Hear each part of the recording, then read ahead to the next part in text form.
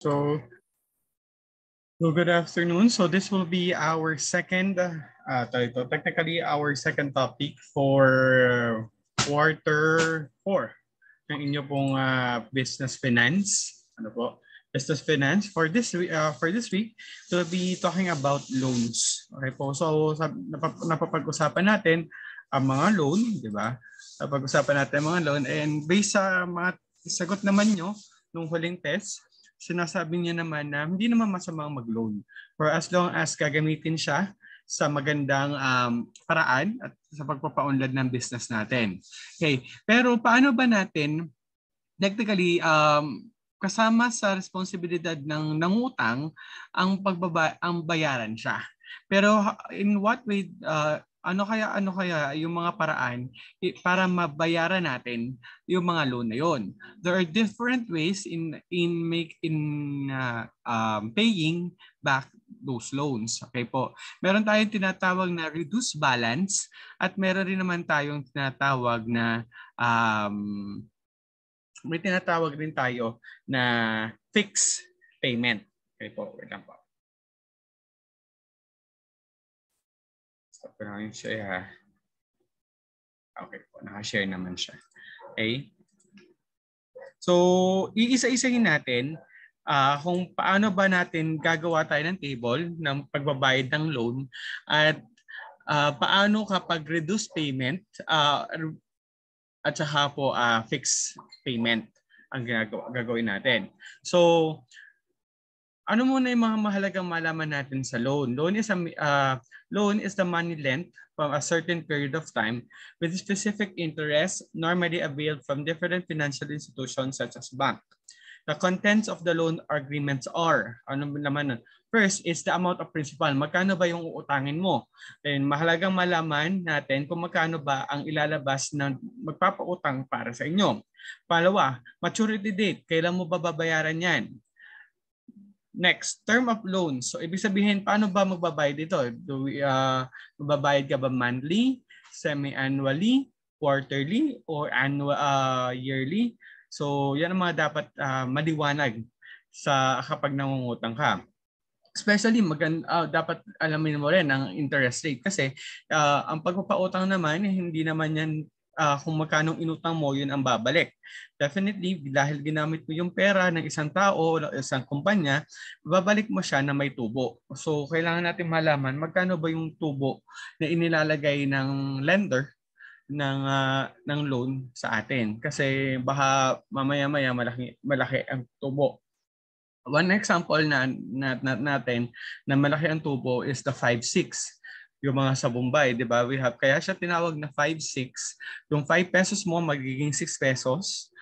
Ibig sabihin nun, ang rate niya is 20%. Okay po. So that's one example of interest rate. Loan covenant. So magkano po ba yung minimum at saka yung maximum na pwede mong utangin? And lastly is the penalties. Kapag hindi ka nagbayad, magkano ba ang magiging damage o magkano ba additional cost kapag hindi ka agad nakabayad agad? So let's go first with the idea of reduced balance. Paano ba tayo malalaman kung magkano bang babayaran natin sa reduced balance given ang ating principal at saka ang ating pong method of payment at saka po ang ating maturity date. Okay, so let's start with this. 50,000 5-year loan at 9% interest will be amortized in a month or below. The loan agreement requires the debtor to pay the interest on the reduced balance by 10,000 each year and to be fully paid in 5 years. So ibig sabihin, in this case, annually ang pagbabayad natin at binibigyan siya ng 5 years para bayaran yung 50,000 niya. Pero sinasabi na it is in reduced balance. Paano ba sinabi natin yung reduced balance? So ibig sabihin nun, pantay-pantay muna ang hatian ng ating principal doon sa years o terms of payment natin at babawasan yung principal ng pantay-pantay. Okay, so example nito, so ang utang natin ay 50,000. Sa ilang taon nga siya babayaran? 50,000 ang utang. Ilang taon babayaran daw? 5 years. 5 years 5 po. years. So kung walang interest at 5 years babayaran yon, magkano per year ang ibabayad mo to cover up 50,000? Kung 5 years, bagos ay 50,000 ang utang, magkano ibabayad mo per year kung walang interest, kung pantay-pantay? 10 po. 10,000. 10,000 po. That's correct. So, ibig sabihin, yung 50,000 mo, na-divide natin into 5 years, that will be 10,000. That's the principal pa lang. Kaso nga lang, sabi nga natin, kailangan na may tubo ang nagpautang sa atin. So, paano natin gagawin yon? Let's start with this, with the first number, which is the 50,000. This is a starting, let's go with year number 1. Ang starting balance natin is 50,000. Okay? 50,000. Ngayon, sabi nga natin magbabayad tayo ng 10,000 sa unang taon, pero magkano yung tubo na idadagdag natin sa 10,000? So since ang given dito ay 9% interest, so kuhanin mo yung 9% ng 50, so that will be 4,500. So in total, ang babayaran mo sa taong yon ay 14,500. Nakuha po? 14,500. Ngayon, since nagbayad ka ng 14,500, 45 doon ay interest at 10,000 ay mapupunta sa ating pong principal. Ngayon, kung nakabayad ka na nitong 10,000 sa principal, magkano na lang ang principal na utang mo doon sa susunod na taon? 40,000. 40. So, 40,000 yung magiging starting mo. So, bayad ulit tayo ng 10,000 at dun sa 40,000 na yun tayo, for the second year, kukuha ng 9% that will serve as your payment sa interest. So, that becomes 9 times 40, 9% times 40, that will be 3,600. So, for the second year, ang babayaran mo ay 13,600. 10,000 sa principal at 3,600 naman sa interest. So, ang total, 13,600. Kung mapapansin nyo, sa ating pong reduced balance, hindi pare-pareho ang babayaran niya every year. Depende kung magkano ibabayad natin sa principal. So, kaya po siya reduced balance.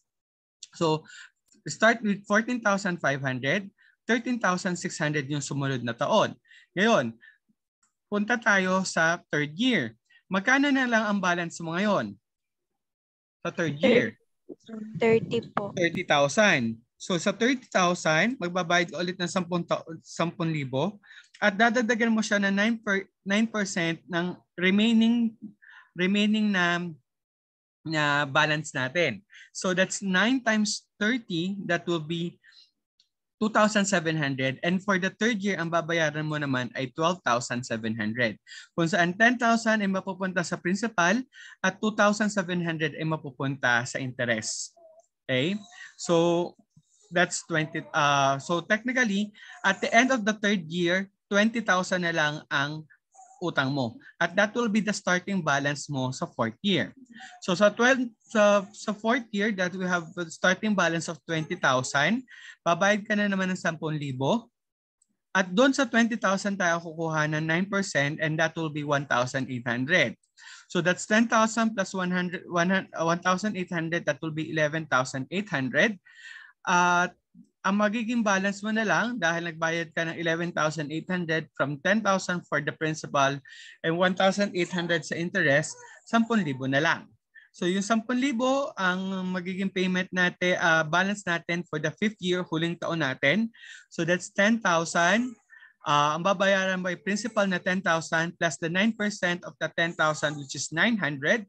So ang babayaran mo ay 10,900 which is wala ka ng ending balance. Tapos na ang loan mo. Magkano lahat talaga ang nabayad mo? In total, ang nabayad mo ay 63,500 out, which is the original is 50,000. Ibig sabihin, ang lender ay nagkaroon ng interest na 13,500. Nakuha po? Paano nangyayari? Opo, sir. So let's have another example. Yan. Right. So 100,000 4-year loan at 10% interest will be amortized in the manner below. The law agreement of the debtor to the payment interest reduce balance by 10,000 each year and to be fully paid in 4 years. So the first year natin, so try nating sagutan. Magkano ang babayaran niya for year? Magkano ang babayaran niya?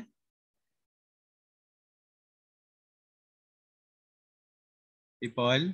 Ilang taon muna sa magbabayad? 4 years po. Apat. Sa bawat taon, magkano babayaran niya? 25,000. Ha? 25,000. 25. Mali ito. Mas balis. Ito ay 25,000. Sorry. Hindi ko na napaltan to. This is 25,000 each year. So, magiging payment natin is 25,000. Text na lang ako dito. Is 25,000 for the payment of principal. Ang balance natin sa first year ay magkano? Beginning balance natin ay magkano?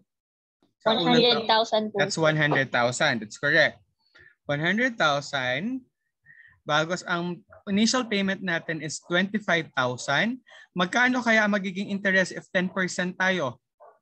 10% ng 100,000. 10,000. That will be 10,000. That's correct. So magkano ang babayaran mo sa taong yon? Magkano babayaran mo sa taong yon? 35,000. That's 35,000. Correct. So 35,000. So ang ending balance natin sa first year, magkano na lang? Nagbayad tayo ng 25,000 para sa principal. Magkano na lang natitirang principal na utang natin? 75,000. Correct. It's 75,000. So papasok tayo sa second year na may principal tayo na 75,000. Magkano ang babayaran natin sa principal? 25,000. 25,000. Magkano kaya ang magiging interest niya? 7,500. 7,500. That's correct. So magkano ang babayaran niya for that year? 25,000 plus 7,500. 32,500. Magkano na ngayon ang balance niya sa principal? 50 po. That will be 50,000 na lang. So that will be the starting balance on the third year. 50,000. Magkano ulit babayad natin sa principal? 25 po. 25,000. Magkano ngayon ang magiging interest? 5,000. 5,000 na lang. So magkano ngayon ang babayad ko in total? 30,000. 30,000. That will be 30,000. Magkano na lang na natitira kong balance? 25,000 po. That's 25,000. That's correct. So that will be the starting natin sa fourth year natin. At magbabayad ulit tayo ng 25,000. Magkano magiging interest? 2,500. 2,500. That's correct. Magkano ngayon babayaran natin?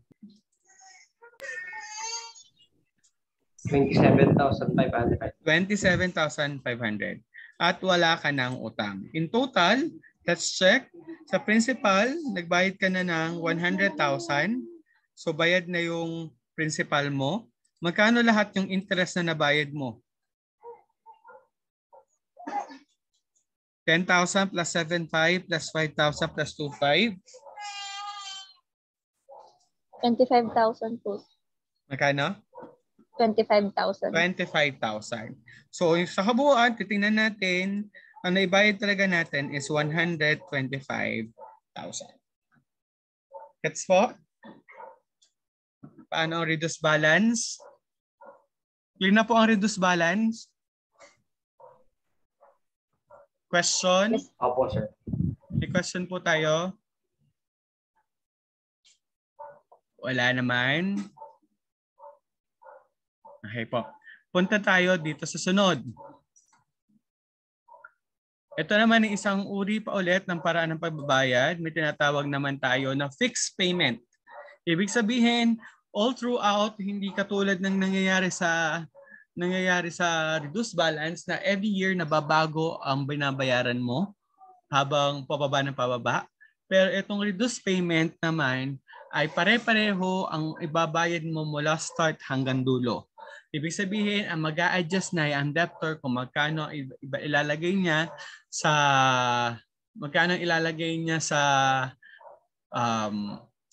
interest at magkano ilalagay niya sa principal. Okay? So katulad nito, a 50,000 5-year loan at 9% interest will be amortized in a manner below. The loan agreement requires a debtor to single fixed payment for every period. So ibig sabihin 5 taon annually, which is 9%. 9%.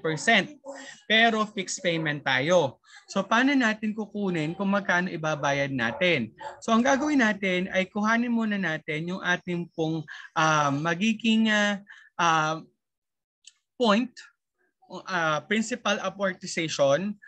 Magkano yung babayaran natin? Hanapin natin yung ating indicator, yung PBFA. Paano natin makukuha yan? So that's 1 minus the quantity 1 plus R raised to negative N over R. So ito kaya kailangan natin ng ating pong calculator. Paano mangyayari yon? So let's start with 1 minus 1 plus ano yung rate natin? Ano yung rate natin? 9%. 9%, so that becomes 0.09. 0.09 raised to negative N. Ilang years? 5 years. 5 all over. Okay. May nakalimutan pala ako. Delete ko muna to. Raise ko muna po ito. Tama ba? Oh, okay pala. Tama pala.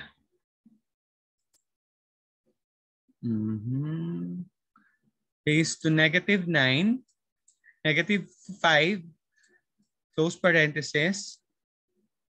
All over 0.09. Okay. 0.09. Sige nga, can you please use your calculator?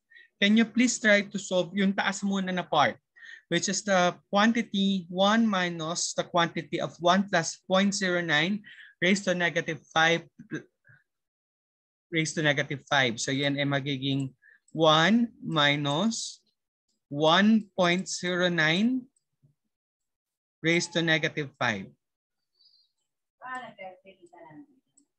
Ano po makukuha niyo sa calculator niyo?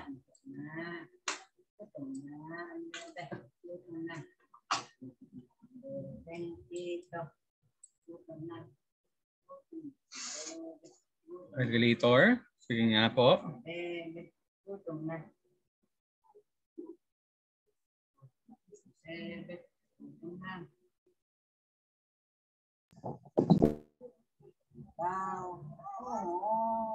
Nako-compute po ba? Sige, Leandra, anong nakuha mo? So, ang nakuha ko po ay 0.3500. Tara po, wait. 0.35 00 686 tama? Apo. Tsaka po 13. 13. Yan. Apo. So yun nakuha natin. Bagus, i-divide natin ngayon yan sa 0.09. 0.09. Can you please divide that to 0.09? Rounded up to 4 decimal places. 4 decimal places.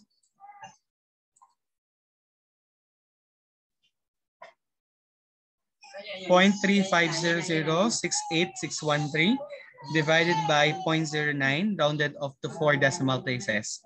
Ano nakuha po natin? Yes, Leandra? Ang nakuha ko po ay 3.8897 po. 8897, that's correct. 33.897 So yun po yun. 3.8897. So yun ang pang-divide natin sa 50,000. Okay? So i-divide natin yung 50,000 by 3.8897. Ang lalabas po tayo sa atin ay 12,854.46. So ito po ang babayaran natin sa 5 taon every year. Okay? So that's 12,854.46. So paano po magiging pattern yan? So nakuha natin ang 12,854.46. So ano po ang ano niyan? So let's start with the first year which is 50,000. So that's 12,854.46. Paano natin nahatiin yan? Ang una mo natin kukumpitin ay interest. Ano ang interest ng 9%? 9% ng 50,000. Ano 9% ng 50,000? People, ano 9% ng 50,000? 4,500. 4,500. So yung 4,500 na yon ang mapupunta sa ating pong interest. So kung may binayad tayong 12,854.46 at babawasan natin ng 4,500, magkano na lang matitira? Yung 12,854.46 babawasan natin ng 4,500, magkano na lang matitira?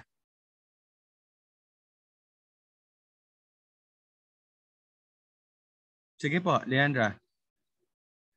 8,354.46 po. Okay po, that's correct. 8,854. Etong natanggalan natin, yung natira doon sa 12,854.46 na taon-taon natin binabayaran, natanggalan natin ang interest, itong ibabawas natin ngayon sa ating principal. Okay? Sa ating principal. Magkano ang principal natin starting? 50,000. So 50,000 minus 8,354.46, ano magiging sagot? 50,000 minus 8,354.46. Ano magiging sagot? 41,645.54. Correct. 41,645.54. So this will be your ending balance for the first year at sa magiging starting balance for the second year. So that's 41,645.54. So magbabayad ka na naman ng 12,854.46. Magkano ang mapupunta sa interest? Which is the 9% of your 41,645.54. Magkano yun? 3,748. Correct. That's 3,748.10. At yun ibabawas natin sa 12,854.46 na payment natin. Ang matitira doon ay 9,106.36. At yun naman ang magiging payment natin para sa ating pong principal. I-minus natin yon sa ating principal. So coming from 41,645.54, babawasan natin ng 9,106.36. Ang magiging ending balance na lang natin for the second year will be 32,539.18. And that will be our starting balance for the third year. Magbabayad na naman tayo ng 12,854.46. Kukuhanin natin ang 9% ng ating pong principal na 32,539.18. Lalabas po ay 2,928.53. So, i-minus natin siya doon sa 12,000. Ang natitira sa atin ay 9,925.93. So, ang matitira na lang natin ending ay 22,613.25. Paging starting siya ng 4th and so on and so forth, mangyayari po yun. Hanggang dumating tayo sa 5th year na ang starting payment natin is 11,793.98. Magbabayad tayo ng 12,854.46. Magkano mapupunta sa interest? 11,061.46. At mapupunta naman sa ating pong payment for, mapapansin nyo, nagpantay na yung payment natin doon sa huli na 11,793.98 ay napunta na sa huling babayaran natin sa principal, kaya magzi-zero na siya. That is why kapag ganito yung payment natin, minsan, ibig sabihin sa mga unang taon, kalimitan ng ating pong payment ay napupunta talaga sa interest. Okay? So malaki ang nakukuhang interest na nagpapautang sa inyo. Kaya minsan, pag lumaki kayo, maintindihan nyo na kapag nasa kalagitnaan ng payment, kunyari, 3 years na, nagbabayad kayo, i-ask na kayong mag-reloan. Kasi kapag tinuloy na kasi natin yung loan nila, kung tatapusin nila yung loan, maliit na yung nakukuha nila every year. Kasi lumiliit na yung remaining balance mo. Kaya ang i-offer nila sa iyo minsan, magre-reloan ka at magsisimula ka ulit sa start, malaki na ulit ang makukuha na lang interest. Ganun ang mga bangko. Okay? So, let's try another one. Okay? So, let's have an example ulit. Ito, gawin natin to. Yung 100,000 na may 10,000, kung saan, baguhin natin to, ang gawin natin ay fix tayo. Gawin natin fix. Okay? Natin fix. So hanapin muna natin 100,000 4 years loan 10%. Hanapin muna natin ang ating pong PBIFA. Okay? So that will be 1 minus 1 plus anong ratio natin? 10%. So that will become 0.10 raised to negative 4 all over 0.10. Sige nga po, pakisolve nga po ito. 1 minus the quantity of 1 plus 0.10 raised to negative 4. So magiging 1 plus, 1 minus 1.1 raised to negative 4. Anong lalabas po sa inyo?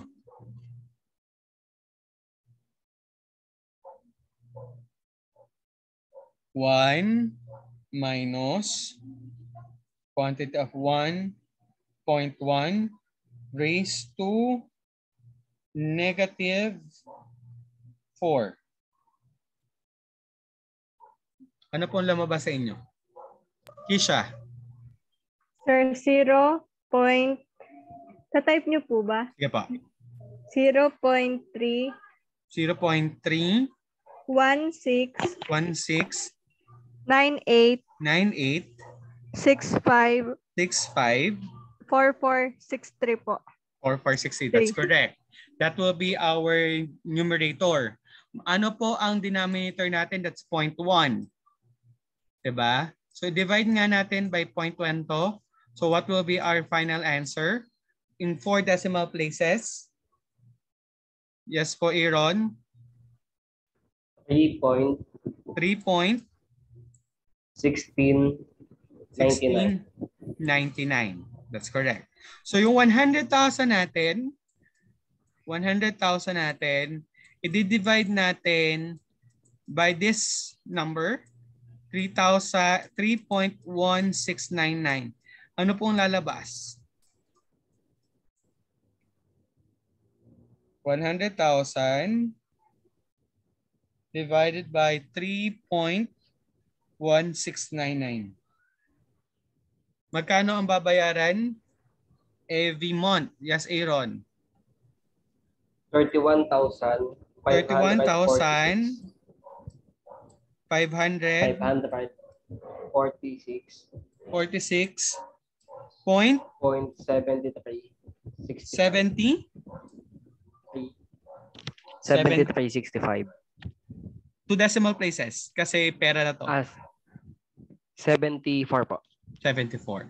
So please take note na ang babayaran natin every year is 31,546.74.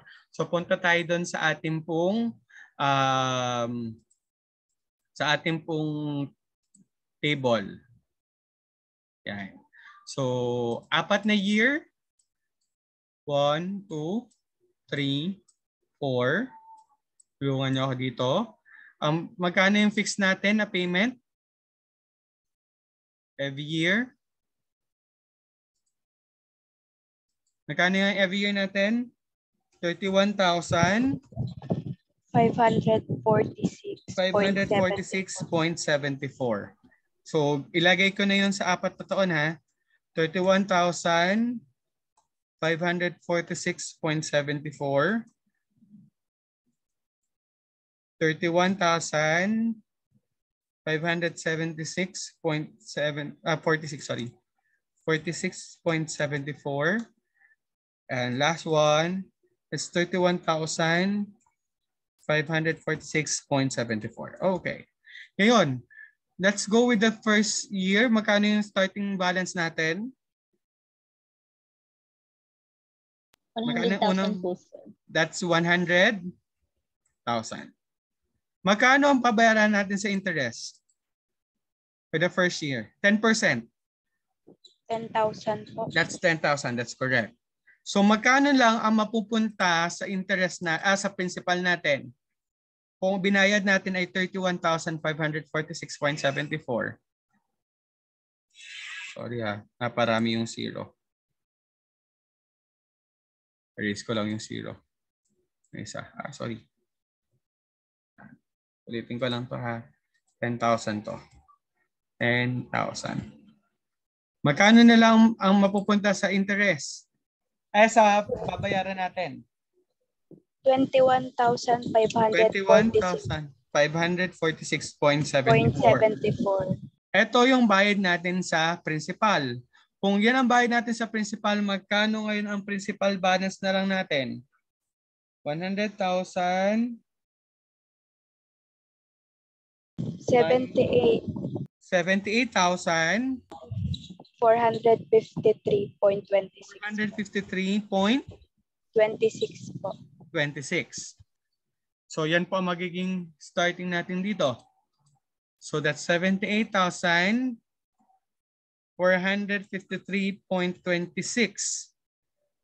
Magkano ang mapupunta sa interest? 10% nung kanina. Magkano yung interest natin? 7,845. Yes po? 7,845. 7,845.33. That's correct. 33. So magkano na ngayon ang natira sa 31,546.74?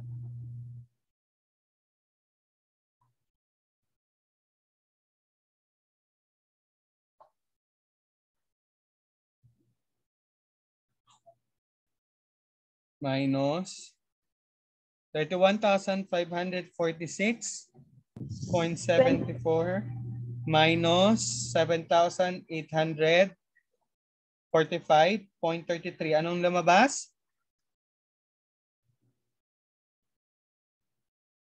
Yes po. It will be 23,701.41. That's correct. Yan ngayon ang ima-minus natin dun sa 78,453.56.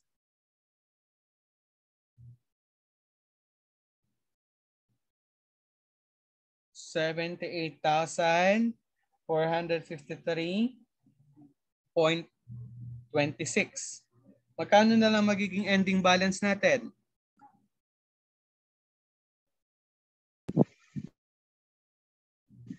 Anyone? 54,751.85. 751.85 po. 85, that's correct. So that will be our starting. So that will be 54,751.85. Ngayon, ano ang 10% nitong 31 ng 54,751.85? 5,475. 475.19. 0.19. That's correct. Magkano na lang ngayon ang matitira? Ima-minus natin yan sa 31,546.74.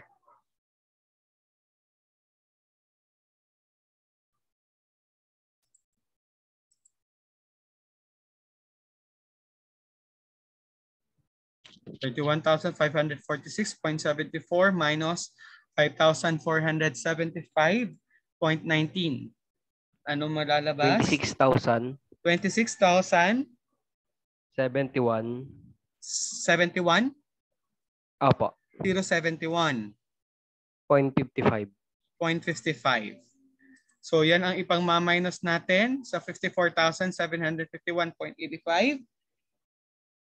So magkano na lang ang magiging ending balance natin? 28,680.3 po. 28,680.3 600.3. or 30. Gawin natin pera. 30. So that will be our 28,680.30. Ano ang kanyang dito? 10%? 2,868. 2,868.03. 0.03. I-minus nga natin ito 31,546.74 minus 2,868.03. 28,000. 28,678.71. 678. 0.71. Okay? 28,678.71. Kung i-minus natin dyan, dito, magkano matitira ang balance? Siguro may matitira pa dyan, magkano? Na acceptable na naman, hindi na naman para singilin pa. 1.59 po. 1.59. 1.59. May natira ka pang piso. Siguro naman di na para singilin pa yung 1.59. Okay? Na piso. Okay?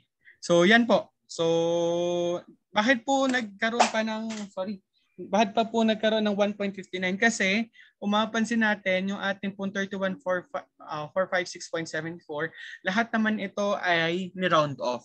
So, maaring magkaroon ng discrepancy. So, yung discrepancy naman ay maliit na porsyento lang, which is katulad nga nito, ang natira na lang sa balance niya is 1.59, singilin ka ng siguro ng 2 piso pa ng lender mo para lang mapagtama. O kaya hindi na, kasi malaki na naman ang nakuha niyang interest. Magkano na ba ang interest na nakuha niya?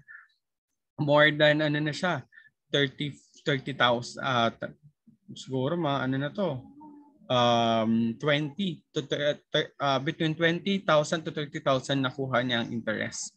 Hindi na para siguro singilin pa sa iyo yung 1.59. Okay? So nakuha po ko ang paraan kung paano ang ito na may a fixed payment.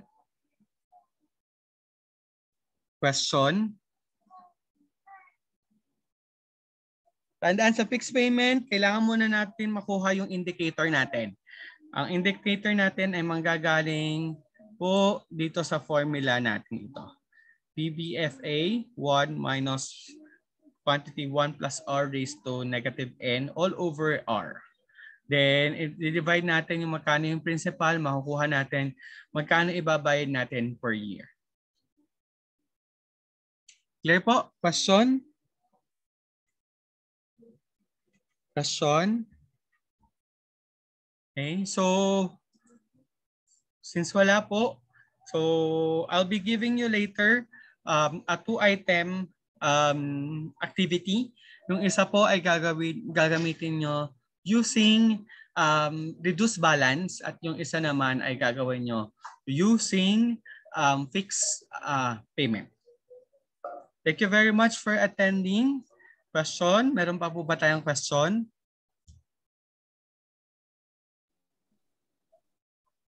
Wala na po, sir. Okay po. Kung may reklamo po sa nakuhang grade? O question po sa nakuhang grade? Wala naman po, sir. Wala naman po. So sige po. If you have any question, chat lang po. So thank you very much for attending. Good evening po. Bye-bye. Thank you po, sir. Good night Salamat po, po. sir.